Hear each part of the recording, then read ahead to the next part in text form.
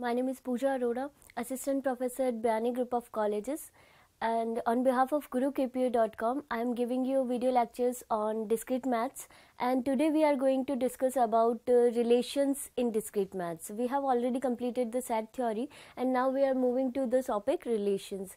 But before starting relations, what is relation we are going to discuss, but before starting that we have to understand what is Cartesian product.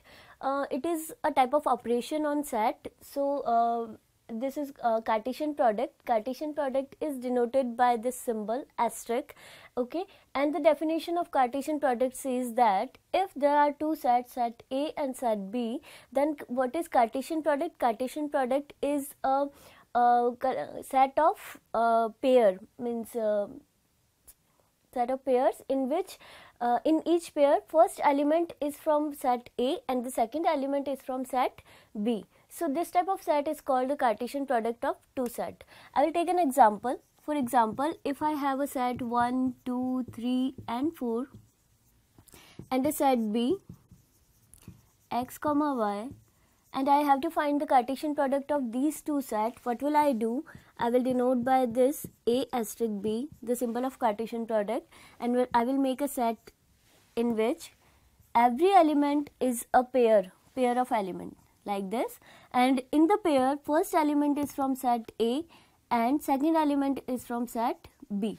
So this is my first pair of Cartesian product. In this way I will make all the pairs, because definition says all x belongs to A and all y belongs to capital B. So all the elements of set A must be belong to set B. So the Cartesian product set will be equal to 1 comma x, 1 comma y, 2 comma x, 2 comma y, 3 comma x, 3 comma y, 4 comma x and 4 comma y.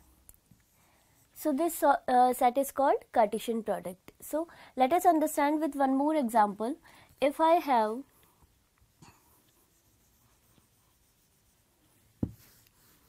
and if I want to make a Cartesian product with single set, means if I have only one set, set A, how the Cartesian product will be defined? Cartesian product will be defined as A cross A asterisk A, and the definition is given by, just for example, I have the same set again 1, 2, 3, 4.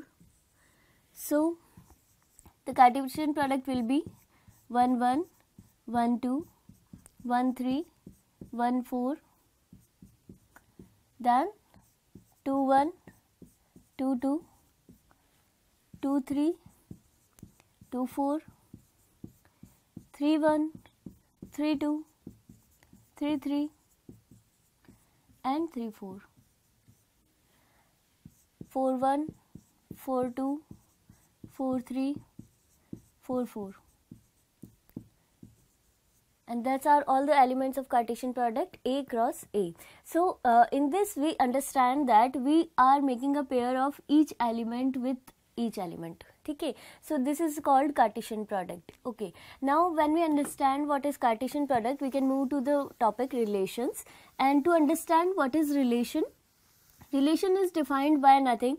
Relation is defined by an association between two sets. Relation is an association between two sets, and the set of relation is a subset of Cartesian product, because it is also a association between each element of two sets.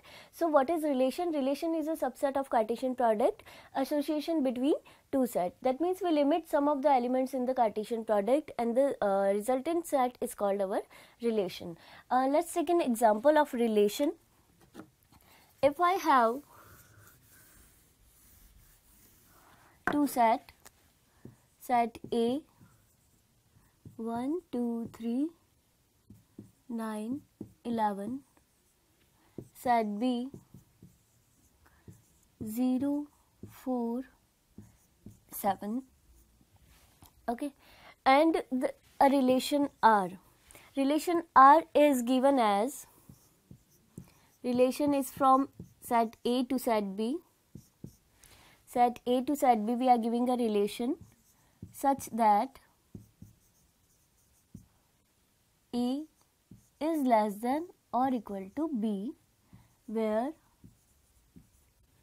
A belongs to capital A and B belongs to capital B. Okay, this is a definition given for the for this example. A relation is described from set A to set B such that A is less than equal to B. That means if the first element is from set A and the second element is of set B, the condition of the relation says that the element of set A must be less than to element of set B. So according to this definition, which element can satisfy these condition, which are, for example, I am taking 1 is less than 2, 4. So I can say this pair satisfies this condition. So this pair of elements will be in the set of relation R, because 1 is less than 4, and then 1 is less than 7, then 2 is less than 4, 2 is less than 7, 3 is less than 4, 3 is less than 7, 9.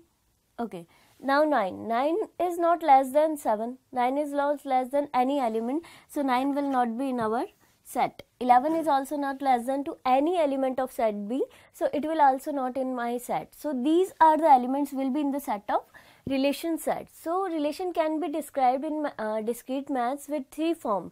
First form is this definition form, in which we define what the relation is, in which set it is given, the condition of the relation and the elements of the set. Okay, and this is the second form to represent relation in discrete maths. We make a set, this is a set representation in which we make a set of relation R with the name R, and each element of the set is the pair of the relation. Okay, so this is the set form. Okay, and we can also define the relation with diagrammatic form, pictorial form. We can also represent our relation. How we can represent pictorial form? Just as in Venn diagram, we have already mentioned that we make a set with this. In this 1, 2, 3, 9 and 11, these are the elements, and the another set, that is 0, 4 and 7. Now set element 1 of set A relate to 4 and 7. So I am going to do this and this. It is related to both of them. Then 2 is related to 4 and 7. So 2 is also related to 4 and 7. 3 is also related to 4 and 7. But nothing, it's finished. So this is the pictorial form of this relation. We can define it with the pictorial form, in which we make two sets with circles, and then we denote the relation between the elements. So this is the pictorial form of this relation. In this way we can describe relation in the definition form, in the set form and in the pictorial form. Okay, and what if I have to give a relation on a single set? Just as in Cartesian product, we can also define a relation on a single set.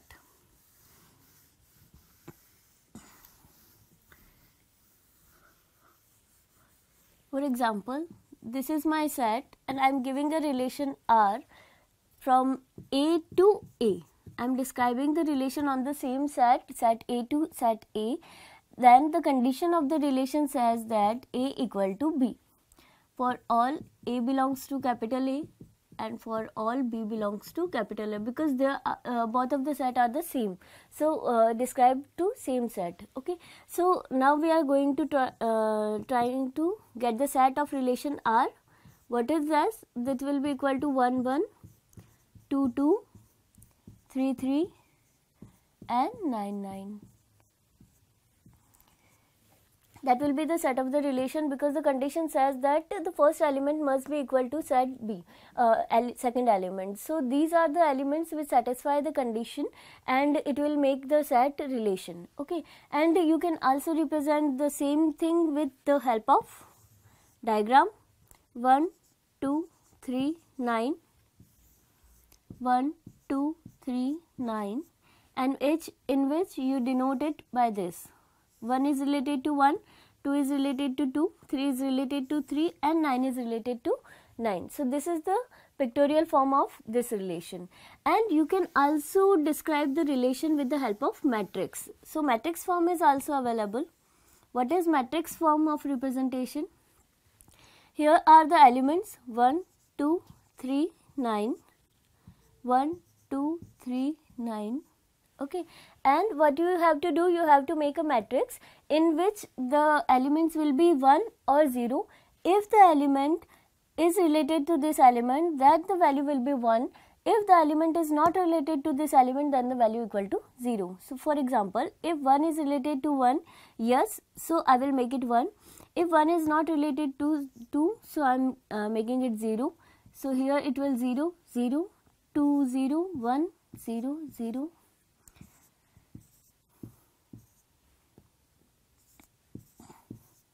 So this will be the matrix of this relation. So we can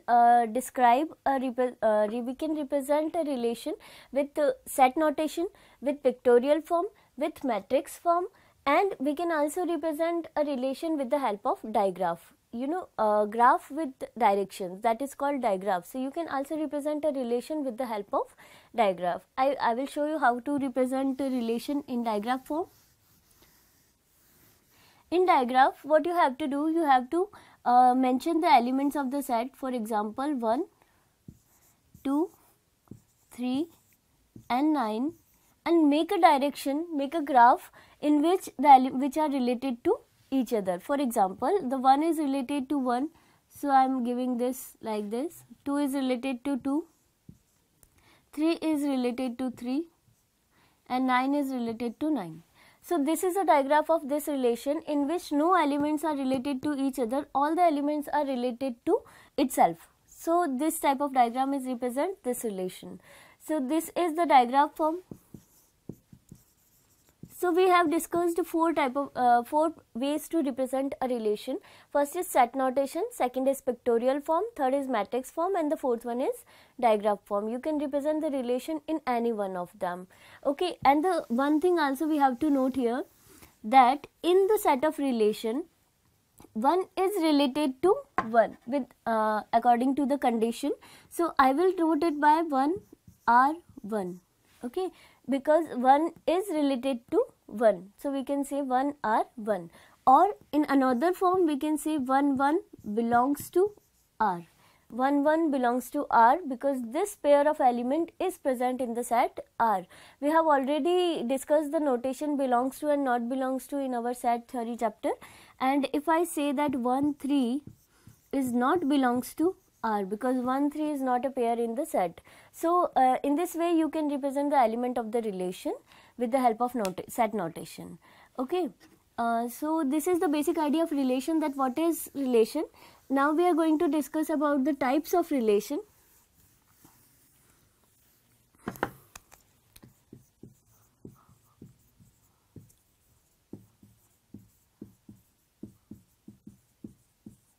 Types of relation. There are basically we have to study three types of relation which are very popular and which are very useful for you. The first one is reflexive relation. Reflexive relation. What is reflexive relation?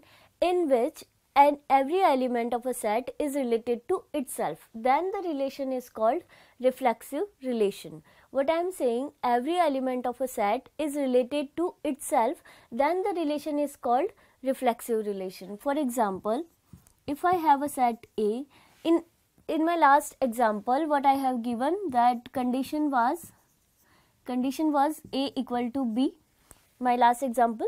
So in that according to that condition, what I make the set of relation is 1 1,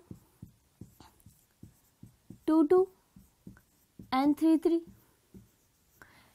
Okay, and in this the condition of the reflexive relation satisfy, because the condition of reflexive relation says that A belongs to R for all A belongs to capital A. This is the condition of reflexive relation. What is the condition of reflexive relation? That A belongs to R for all A belongs to capital A. That means every element of set A must be belong to itself. So the relation is called reflexive relation. In our example, I have a set A in which there are three elements 1, 2 and 3, and all the three elements are related to itself. For example, 1 is related to 1, 2 is related to 2 and 3 is related to 3. So this type of relation is called reflexive relation. If any one of the element is not related to itself, then the relation is not called the reflexive relation, because it is necessary to relate each and every element of set A to itself. Then only the relation is called reflexive relation. This is our first type of relation, reflexive relation, in which every element of set A is related to itself. And the second type of relation is called symmetric relation. What is symmetric relation? Symmetric relation definition says that if AB belongs to R, then BA must be belongs to R. Then this type of relation is called symmetric relation. That means if you are making a pair of two elements A and B, then there must be a pair called B and A that must be belongs to R. Then this type of relation is called symmetric relation. If I give you an example of symmetric relation, means if I have a set of relation R like 1, 2, 1, 3, 1, 1, 2, 1, 2, 2, 3, 1. On the set A equal to 1, 2, 3. And let's try to find out that this relation is symmetric or not. The symmetric condition says that if AB belongs to R, there must be BA belongs to R. For example, if there is a pair 1, 2. So according to this definition 1, 2, then there must be a pair 2, 1 in the relation set. So we get the 1, 2, then there is 2, 1. So for this the condition is satisfied. Move to the next pair. We are having 1, 3, and in our relation we got 3, 1. So this condition is also satisfied. Move to the another one, that is 1, 1. And if I oppose it, it is again give me the 1, 1. So this is present in the relation. So we have completed it, 2, 2. So we have satisfied the condition of symmetric relation for all the pairs in the relationship set. So we can say that this relation is a symmetric relation. Okay. And in our previous type of relation was reflexive relation. Okay, so let's try to find out, is this relation is a reflexive relation? What I have told you, that reflexive relation, each and every element of set A must belong to itself. For example, 1 must be belong to itself. So here I get 1 belongs to 1, condition satisfied. Next element was 2, then 2, 2 is there, so 2 is related to itself. But there is a element 3 which is not present in my relationship set, because it must be related to itself. 3, 3 must be in the set, but there is no element like 3, 3. So this relation is not reflexive. This relation is only symmetric but not reflexive. So these are two type of relation. That first one was reflexive and second one was symmetric relation. We will discuss the other type of relation in our next video. Thank you for watching my video, and if you like my content, please like, comment and share my video and subscribe the channel. Thank you.